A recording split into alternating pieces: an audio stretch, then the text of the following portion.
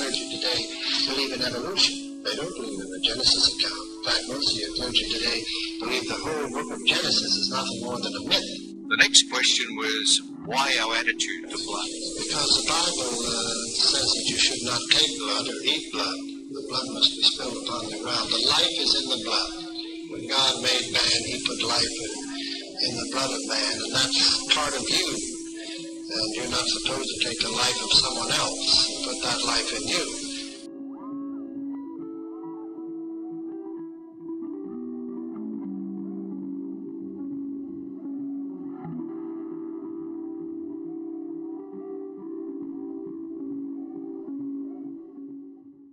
Well, before his death, Jesus warned all of those who would be his followers in the future that they would be objects of persecution.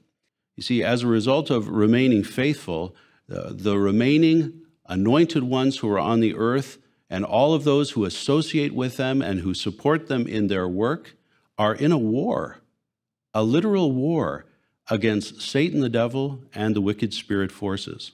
None of us like to contemplate being in a serious accident or receiving news that we have a very serious illness that may even be life-threatening. When the blood issue also arises at such times, of course, we're all determined that we're going to keep our integrity. Have you or a loved one faced a medical emergency or prepared for a serious medical procedure? If so, you know how stressful that can be. Psalm 41:3 promises that Jehovah will sustain us on our sickbed. How does he do this? Not through miraculous cures, but by lovingly providing physical, emotional, and spiritual support. One means of support is the Hospital Liaison Committee arrangement. Today, more than 16,000 brothers serve on or coordinate some 2,000 liaison committees around the world. How do they assist? Our role is to help doctors and Jehovah's Witnesses to come to a consensus on how to treat the patient without breaking God's law. Now doctors understand patients can make their own choices regarding blood, and I have to respect the choices patients make, and they now understand that they can treat patients now without the use of blood. Each of us also plays a vital role by doing two important things. First, by having a current, completed, simplified, durable power of attorney, DPA card. Second, in advance of any medical procedure, ensure your doctors will support your healthcare decisions. How grateful we are for the Hospital Liaison Committee arrangement and the thousands of brothers working tirelessly on our behalf. This is truly evidence of Jehovah's loving interest and care. Well, that's what Jehovah has promised.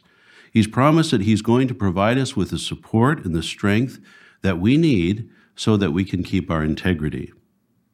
The vast majority of these brothers are not physicians. They're not connected to the medical community in any way. Their work is very seldom seen by others. They are not in the spotlight.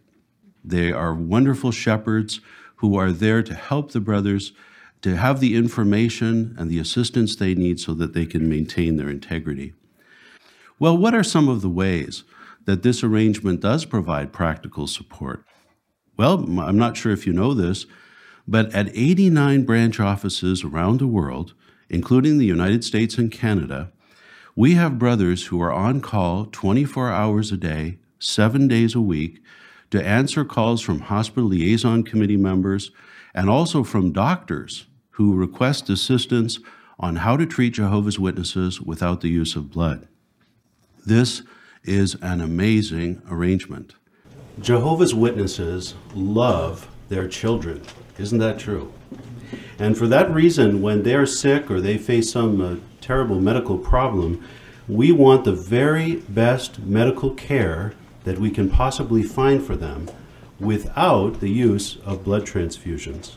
Well, in the following discussion, we're going to discuss some of the common problems that are particularly experienced in dealing with the care of newborns And then we're also going to review some of the basic principles that are involved in the medical and legal issues that arise in treating minors in general. Now, it's well known that preterm infants in the neonatal intensive care unit receive a greater number of red cell transfusions than any other group of hospitalized patients. Isn't that amazing to think of? Now, all infants after birth will experience a decrease in their hemoglobin concentration. Why is that? Well, in the womb, the infant is in a situation where there's relatively low levels of oxygen. As soon as it's born, now it's exposed to an environment where there's oxygen everywhere. And so the tissue oxygenation goes up immediately. And how does the body respond? Well, it stops producing the same level of EPO, and as a result, the blood count starts to drop. Well, that's a normal situation for every newborn infant. Usually they're asymptomatic, there's no problem at all. But what about the premature infant? In the premature infant, this situation is greatly exaggerated. And there's definitely a negative response by the preterm infant to this normal transition. While the blood count may be very, very low in the premature infant, at the same time, the level of EPO in the bloodstream is also very, very low. So there's very little output. Very few red cells are being created in this little preterm infant. But now keep in mind, what is the blood volume of a preterm infant? On average, it's this. This is the full blood volume, 4 to 5 ounces for a preterm infant. If the infant is smaller, it would be even less. So now when you think of this, how could we minimize the risk of transfusion in such premature infants? Well, here's 4 simple things that can be done. The first one, delay cutting and clamping the umbilical cord. Why?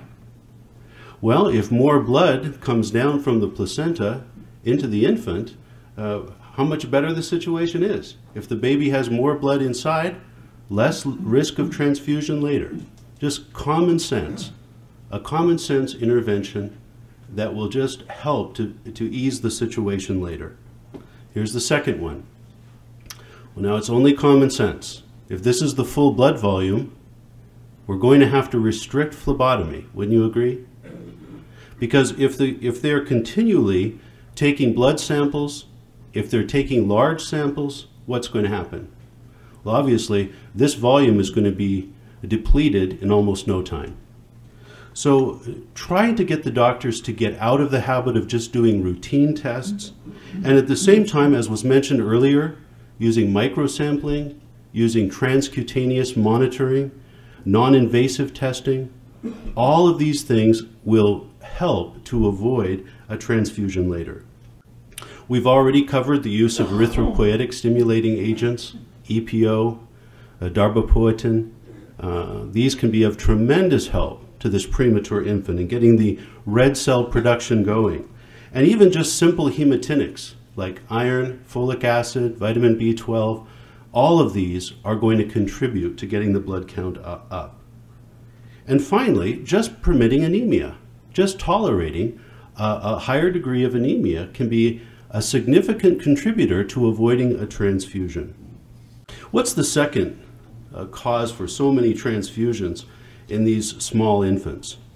Well, it's the hemolytic disease of the newborn. What's that? Well, for a variety of different reasons. A mother may begin to form antibodies that enter the bloodstream of the infant. And these antibodies will cause destruction of the red blood cells of the infant. Now, as these red blood cells are being destroyed, bilirubin is being released. As the bilirubin count begins to go higher and higher, the doctors begin to panic. They're afraid with that high bilirubin count that there is going to be permanent brain damage on the part of the child. We call that, or they call that condition, hyperbilirubinemia. And it's a long word, and basically all it means is a high bilirubin count. Well, what is the doctor going to recommend under that circumstance? Most often, the doctor is going to recommend what's called an exchange transfusion. They're going to ask basically to flush out the blood volume of the infant with the blood of another person. Now, how can we try to avoid that situation? What are some alternatives? Here's 3. Phototherapy. Now, many years ago, that was somewhat revolutionary. But now, in most neonatal intensive care units, phototherapy has become a greatly accepted procedure, and it's widely available. If there is a situation, sometimes in the developing world or in other countries, where there just isn't access to these very focused phototherapy units, sometimes doctors can just use fluorescent lights. And if even that's not available, they can just take the baby out and put it in the sun. Many years ago, maybe some of you remember when a baby was called jaundiced. Well, that's the same condition we're talking about here. And the way that people would take care of it years gone by was just put the baby in the sun. That's what all of the midwives and others would always do to treat that. The second way that we might avoid a transfusion is using a product called tin mesoporphyrin. Now, tin mesoporphyrin is not available presently on the market. It can't be purchased or prescribed. But this product has the ability to block the production of bilirubin. And so if the bilirubin count is very high, if tin mesoporphyrin is given, almost immediately the bilirubin count will begin to drop. So how can you get access to this product if you have a case like that? Well, contact HIS, because there is a compassionate use program that the company has through the FDA to be able to release the product for compassionate use in witness patients. So HIS can give you more information as to how you would go about getting it. The third thing that could be done is high-dose neonatal intravenous immune globulin. This may be of help when the immune system is working overtime to destroy these red blood cells. However, again, because immunoglobulin is a plasma fraction, we'd have to be careful to make sure the family understood the conscience matters that are involved in making that decision. All of you as HLC brothers need to be well familiar with the principles that are found in the Kingdom Ministry insert on safeguarding our children. And you'll probably remember some of those principles. We know that many of our parents would like to see a situation where a doctor would come in and give a 100% guarantee that he will not transfuse their child during the medical or surgical procedure. But as we also know, most doctors, based on their medical and also their legal understanding, are not going to be willing to give that 100% assurance. But now what if the parents or the HLC is able to locate a physician who has many, many years of experience? This doctor has cooperated with witness families for many, many years. In fact, perhaps he's done this same procedure over and over again, and he has never used transfusion, or perhaps very seldom ever used transfusion. And now when he meets with the parents, he tells them, I feel very confident that I'm going to be able to do this procedure in your child, and I don't anticipate any problems. Well, given the circumstances, the parents may decide that this is the best option that they have. And they may decide that they can grant permission for the treatment to proceed without feeling that they have compromised their faith. What about the situation of mature minors or mature adolescents? Well, we know that many doctors are willing to respect the wishes of adult patients, but at times, in certain jurisdictions of the country, different places, a mature adolescent may be given the same rights as an adult to make their own medical decisions and even to refuse blood transfusions. Jehovah loves children, and he has shown this by providing help and guidance for them down to our day. For example, at the 1978 Victorious Faith International Convention, this release entitled My Book of Bible Stories was soon treasured by young ones around the world. Over the years, it's helped millions to come to love Jehovah and become his faithful worshipers. Even earlier, the Watchtower began a series of articles that became the basis for the book Listening to the Great Teacher. And later, that was rewritten and re-illustrated to become Learn from the Great Teacher. I like chapter 35 called We Can Wake Up from Death because I used to be afraid, and now I know that Jesus will resurrect us no matter what, and so I'm not afraid anymore. In some cases, there's a fixed age for this, but in other places, there isn't. Sometimes it's based solely on the mature thinking ability of the young person. Sometimes, even if this has not been enshrined in the law of the state, some courts have recognized that mature adolescents do have this right to make their own decisions, but only when those adolescents are able to articulate their wishes and show that they really are able to make a mature decision. The truth is, there are thousands upon thousands of children of Jehovah's Witnesses who are being raised in the truth and whose way is pure and right. It really is thrilling to see young ones who they're able to think. They don't just parrot what their parents tell them. They're not just memorizing things. They've learned to have thinking ability, and they can speak about the truth. They defend the truth in a very interesting way. In Britain, Tim and Sam, both 11 years old and unbaptized publishers, were engaging in field service with Tim's mother.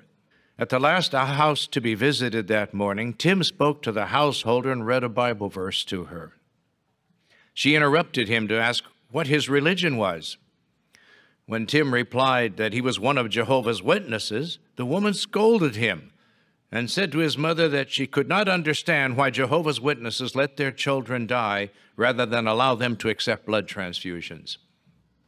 Well, that would be a difficult thing to have thrown in your face, a young man there at the door with his mother. Tim's mother suggested that the woman ask the boys how they felt about this. She did. Tim explained that he would always choose alternative treatment rather than go against his Bible-trained conscience. This was from this young boy himself. Sam then said, the other young boy, that his own sister had received alternative treatment and had fared better than patients who had received blood. Maybe you remember the June 15th, 1991 issue of the Watchtower, page 17. There was a beautiful account of a 12-year-old girl who was being treated for leukemia. The judge interviewed that girl and asked what her opinion was. Well, the girl said that she would scream, she would struggle, she would pull out the lines.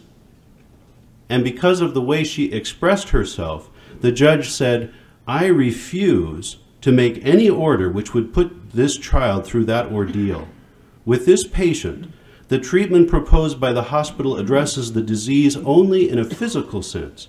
It fails to address her emotional needs and her religious beliefs." Imagine, at 12, her wishes were respected as a mature minor because of the articulate way she was able to express herself. But on the other hand, if a young person is not able to express himself, doctors are going to treat them just as though they were an infant. In one case that's mentioned in that same article, the June 15, 91 Watchtower, there was a young man who was just 7 weeks away from the age of majority when he would be able to make his own decision. But when the judge interviewed him and asked him why was it he did not want a blood transfusion, he couldn't explain it. In fact, the judge asked him the names of the first 5 books of the Bible, and he couldn't give them. Well, what did the judge say? He said, his refusal to consent to blood transfusion is not based upon a mature understanding of his own religious beliefs. And the boy was transfused. Well, what does that show? What a wonderful responsibility parents have to teach their children, to use the family study as an opportunity to explain things in such a way that the children can make a defense of their faith so as to avoid a situation like this. Well, now let's change gears one last time and talk for a few minutes about some of the legal concepts and concerns of the state in relation to the treatment of infants and young children. What is the presumption of the law with regard to parents and their children? Well, it's always assumed that parents are going to make the very best decisions for their children. They have a natural and a legal right to make medical decisions on behalf of their children. But, of course, there are certain limitations to this. Many countries have established laws as well as child protection agencies to protect children from abuse and neglect. And certainly we have no objection to those arrangements because we don't want to see any child be abused or neglected. Hey, I'm Charlie. Welcome to Millstone Research. In this video, I'll be explaining why raising a child as one of Jehovah's Witnesses is child abuse. But now, when doctors want to transfuse one of our children by going to a child welfare agency, what can we do? Or when they want to go to the court, what can we do to protect ourselves? Well, if you only take one point home, please take this one, and that is contact HIS. Contact HIS. When there begins to be some word that the doctors are going to seek a court order or they're going to go to the Child Protection Agency. That was mentioned in the letter to all HLCs dated April 17, 2002. If there's time, it would be very advisable to seek the help of an attorney. In some cases, the court will even appoint an attorney to assist the family. Now, if the family doesn't retain an attorney or one is appointed, again, we want to get in touch with HIS because the legal department at the branch has information that they can share with the attorney that will help them to make the best possible defense of the family when they're in court. Well, Hospital Information Services here in Brooklyn, the hospital information desks at each of the branches, and the hospital liaison committees have been a very powerful tool in the hand of Jehovah to provide this support and strength when the blood issue arises. Did you know that now worldwide there are some 1,700, that is 1,700 hospital liaison committees with over 13,000 members? Now, what's going to happen?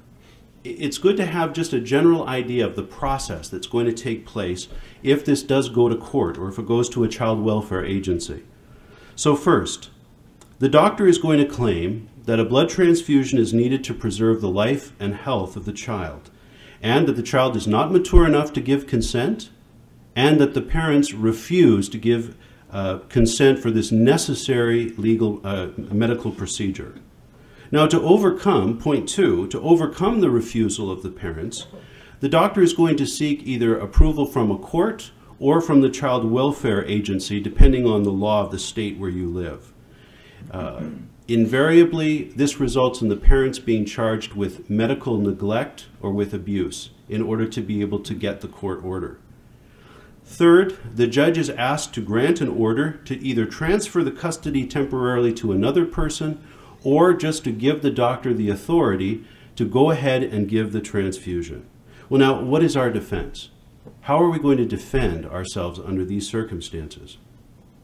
Well, we have to go back to the point that when we refuse to grant a blood transfusion for our children, it is not abuse and it is not neglect.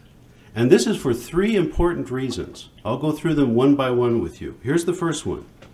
The parents are not refusing medical care. In fact, they were no doubt the ones that brought the child to the hospital. The only thing that they're refusing is the blood transfusion, just that one medical intervention. Number two, blood transfusion is not a completely safe procedure in and of itself. It's fraught with all kinds of different dangers. So it can't be said that refusing a transfusion is neglectful or abusive. And third, the parents want to have the opportunity to find doctors or institutions who are willing to treat the child using medical alternatives to blood transfusions, ways and means to avoid a transfusion. Well, despite all of the efforts that are made, it's a kindness on your part to prepare the family to face the reality that despite even the best of defenses that are made in court, in most cases the judge is going to go ahead and grant the court order to transfuse unless one of these three things is true. Here's the first one. We've found a cooperative doctor who is willing to treat the child without blood. And he shows the judge that he has the ability to treat this in a responsible way. Number two, if we can convince the judge that there is no immediate emergency, it's not a life-threatening situation. Or number three, if we can convince the judge to order the doctor to exhaust all of the different alternatives before considering giving a donor blood transfusion. Well, ideally, as HLC brothers, we want to try to avoid going to court whenever possible. If there's any way around it, We want to avoid it. And one thing that you brothers all have is your life experience. You have your warm smile. You have your good people skills.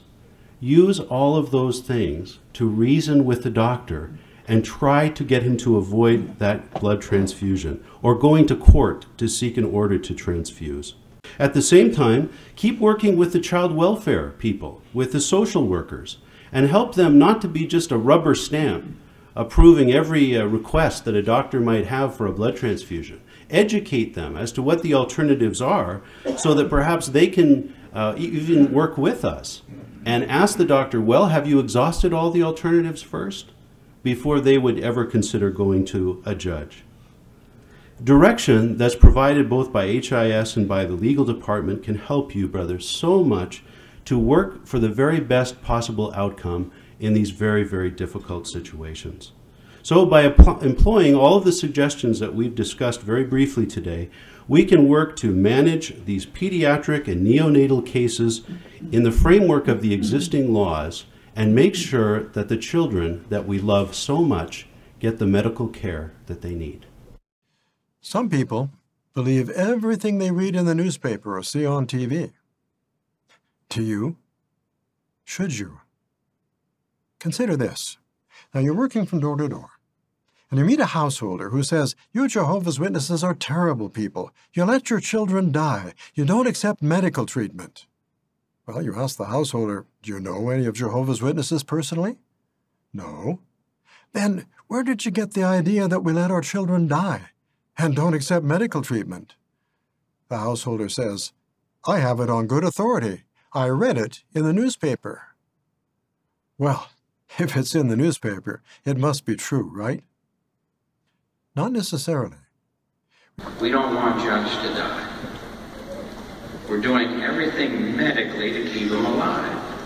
And that's what anyone would do for any of their loved ones. We're not here to watch him die. We're here to get that boy better, so he can walk out and go back and do the things he loves, including the Kingdom Hall and meetings and field service. Well, one night, this is when it's very hard, but here's what happened. When Josh was in the hospital, he said, Mom, a lot of times when you go to the bathroom or go to get Dad, the doctors come in. And here's what they say, Josh, you need a blood transfusion. Without it, you will die. We want to help you. You know what Josh responded? All alone. Then please respect my wishes about blood. He said, I told one doctor who tried to get me to take blood, you may think I'm crazy, but I have all my thinking abilities. I just want to live by Jehovah's law on blood. He knows what is best for us.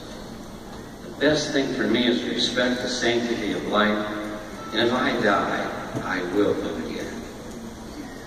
Good example of faith in the face of incredible stress and persecution. Jesus warned all of those who would be his followers in the future that they would be objects of persecution. The Bible makes clear that all of God's people, every one of you here in this room, and every servant of God around this earth who support Jehovah's anointed ones are in a war. Gog of Magog, this coalition of nations, is going to lead an all-out attack on Jehovah's servants, targets of intense persecution.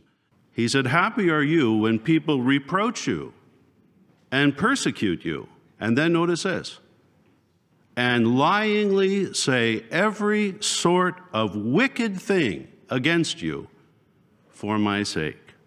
Well, what do we expect in the very near future? This all-out attack of Gog of Magog will come against God's people. Intense persecution. We are in a war, and we expect to be hated by all the nations.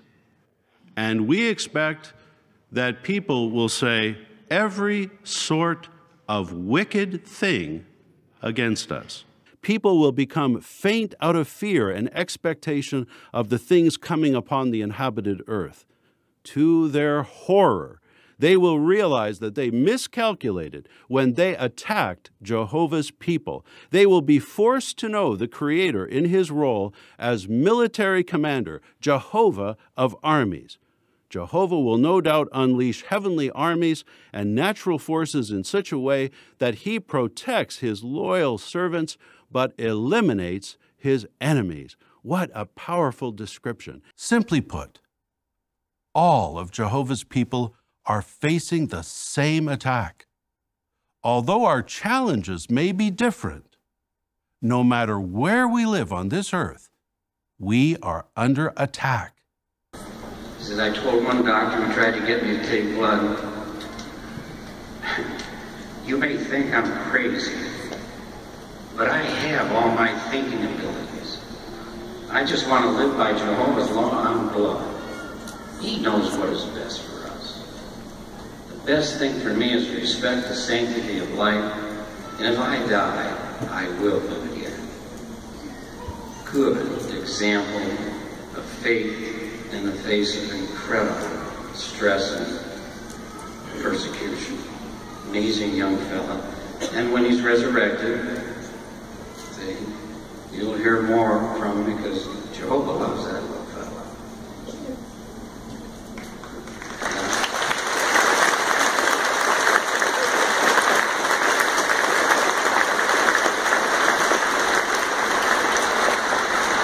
Proverbs 22:6 is a familiar scripture for all of us. Proverbs 22:6. And here it says, train a boy in the way he should go. Even when he grows old, he will not depart from it. From the Watchtower of 2008, April 1st. If a child is trained according to the Bible's counsel, the parent or parents are creating the most favorable circumstances to bring about a marvelous result. That marvelous result is a faithful servant of Jehovah God. God's word says, remember then your grand Creator in the days of your youth, before the days of distress come. In the days of distress, they arrived early on Jared at 11. Jared was diagnosed with lymphoma cancer in the middle of 1991. We started trying to figure out how we could get him the treatment that he needed, of course, but in no way would we accept a blood transfusion, and neither would Jared. So when that direction comes out to branch committee members or when it comes out to the congregations, if you want Jehovah's blessing on you as an individual or a family, certainly as an elder or a congregation, it'd be best to just ask Jehovah to help you understand it, but obey the decision. When Jared was in the hospital, Child Protection Services did investigate us. They were concerned there was negligence. It was just adding to the pain. The way it turned out, they backed completely away from that. They realized we hadn't been negligent. So as we faced different situations, we'd pray at the time, not to have miraculous answers, but for Jehovah to open our eyes and to be able to find things. And it seemed as though he was really directing us so that we could take care of ourselves spiritually through this situation, as well as take care of Jared's medical needs.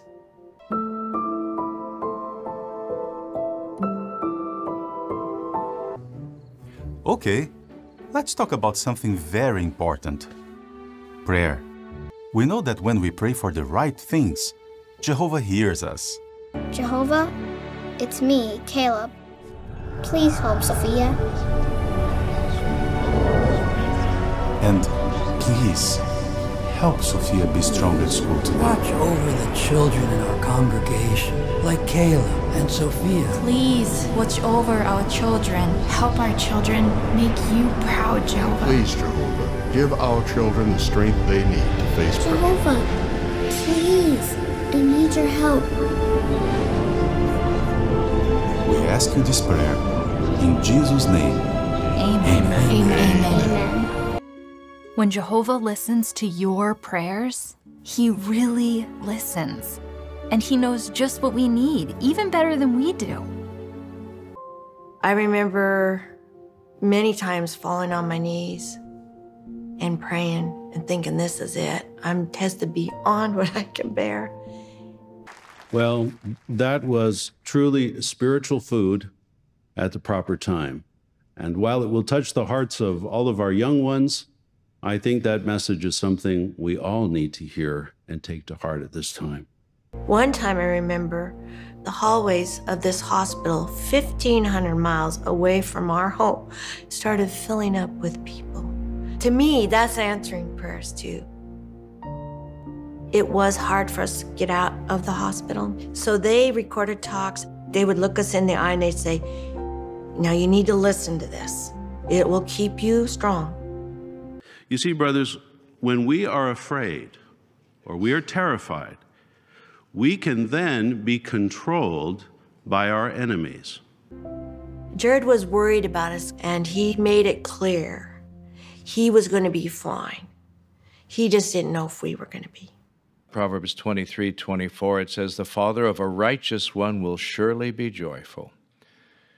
Whoever fathers a wise son will rejoice in him. And it does. It brings great pleasure to parents when that happens. He died in June of 1992. He was at home, and the last thing he said to us was, work hard so we can all be together again. Prove yourself faithful even to death, and I will give you the crown of life. Well, now, what do we discern from these words of Jesus? Well, first of all, those who die faithfully and keep their integrity are guaranteed to have salvation from Jehovah.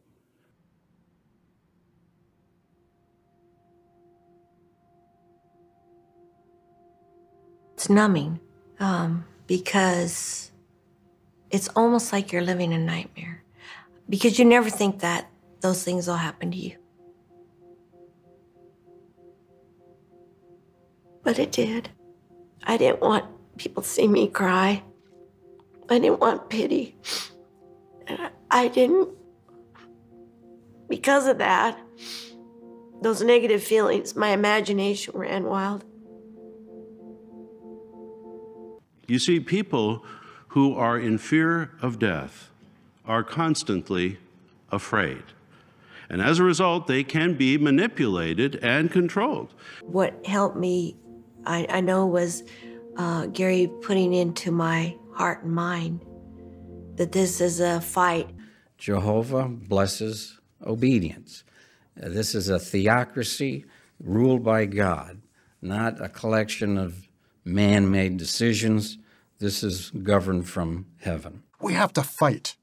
Our faith is involved, and our faith is worth fighting for. It's a gift from Jehovah. We have to hold on to it. It's a product of His Holy Spirit, so we have to put up a hard fight for our faith. Our adversary, Satan the devil, has filled this world with his satanic propaganda. Be cautious. Take your stand against him. It's been a challenge for all mankind that if you make it hard on them, they don't love you. Satan said that about Jehovah individuals, so I would be giving into that. We need to put up a hard fight for the faith, as if our life depended on it, because it does. The strong feelings I had and my sorrow almost made me stop. Those people could be manipulated, they could be controlled, they could even get them to do the most wicked things because they were afraid. It really benefited us to get right back into spiritual focus and get our mind off ourselves. And I could have gave in to my pain and thought, well, I'm too heartbroken. It made me have more joy because I realized that now they have a hope. Soon, Jehovah will act in behalf of all His servants who, despite opposition and adverse circumstances, prove that they are truly a people for his name. At Malachi chapter 3 and verse 17, Jehovah says about his people, "They will be mine, says Jehovah of armies, in the day when I produce a special property." The footnote in the New World Translation gives an alternate rendering for special property as treasured possession. People around us were vital, the support system Jehovah has, and his word, his spirit. Jehovah answered those prayers. They are mine, he says, and he views you as special property, as a treasured possession. Our goal was really to stay in the full-time ministry, maybe doing something else, but we never ever thought we would be in the circuit work. But to have our daughter working with her husband in the circuit work, it's almost hard to believe it's happening. We look forward to seeing Jared again, having him back with us. So I'm waiting, and I know I'm not going to be disappointed. We have thousands upon thousands of good children who really are showing that they're mature and they love Jehovah God. God's people are completely safe, even as we approach the Great Tribulation and Armageddon. Jehovah, by means of the faithful and discreet slave, is providing what we need exactly at the right time. How vital it is, brothers, that we continue to recognize Jehovah's channel for receiving spiritual food. The November 15th, 2013 issue of the Watchtower mentioned key points for elders in particular to keep in mind as we prepare to face the attack of that coalition of nations that the Bible calls Gog of Magog.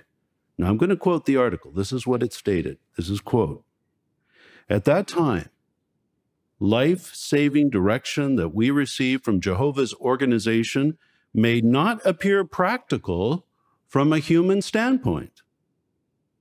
All of us must be ready to obey any instructions we may receive, whether these appear sound from a strategic or human standpoint or not.